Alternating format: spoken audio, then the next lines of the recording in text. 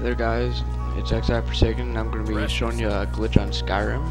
You're going to want to go to the gray main house, and in the back there's a corner where you can fall underneath the map, third person view.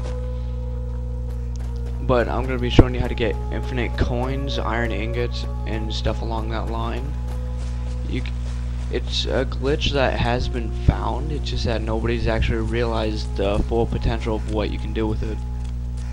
At least not any videos that I've seen yet.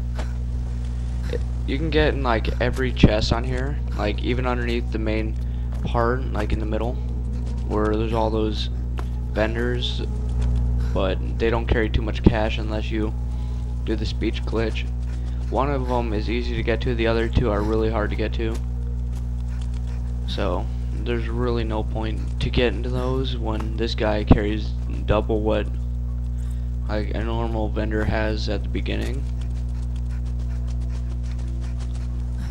But it's pretty much like taking items out of the inventory of the person. It's a pretty good glitch though. Like I used it to start off because this is my 4th time restarting because my game won't give me the Daedric quest. I've completed the Daedric quest twice, and the second and the third time one of the guys died due to a little error. It wasn't that I shot him with an arrow or anything, it's just that he kind of fell out of bed onto one. But what you want to do is you want to jump up and talk to the person like that. You can wait 24 hours at a time, and then after 48 hours their shop regenerates,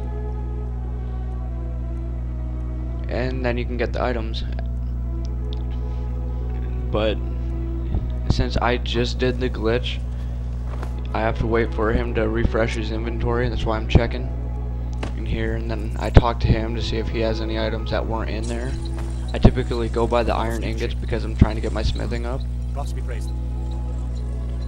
And this works no matter what level you are. You don't need to just be starting the game off.